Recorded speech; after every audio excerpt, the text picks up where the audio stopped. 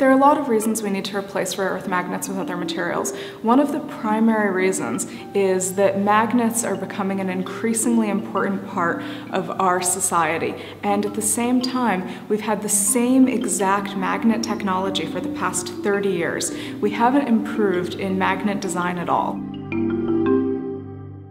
So magnets are the functional component in every electric motor. But I'll focus on one particular application of electric motors, and that's wind turbines. Wind turbines form an important part of our renewable energy picture.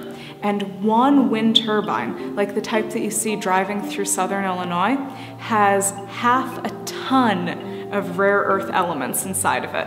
It's an amazing amount. And so if we want to move to new technologies, we really need to come away from the rare earth elements. And if we want to make more powerful wind turbines, then what we need are better magnets. And the rare earth magnets are really maxed out at this point.